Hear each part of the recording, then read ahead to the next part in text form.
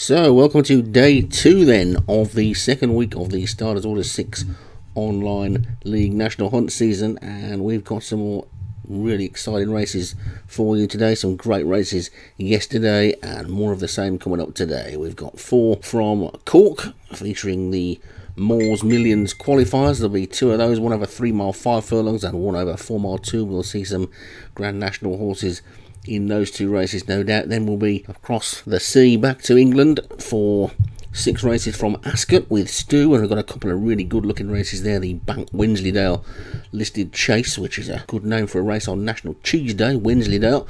Some of the big guns have got some horses going in that one. Time to Kill for Joshua Sutherland looks interesting. Molliet Surfer's got Aerovision, Paul Rhodes with Acquitted, and they look like they've got to have the race between them. There's 1 or 2 others in there that could upset the apple cart though, so that should be a pretty good race. And just prior to that, the biggest race of the day on day 2 is the United House Gold Cup, and that's a 2 mile 5 furlong Group 3 race, and there's some really good looking horses in that. Crunch Time for Leon van Rensburg, who's already got himself a 160 rating.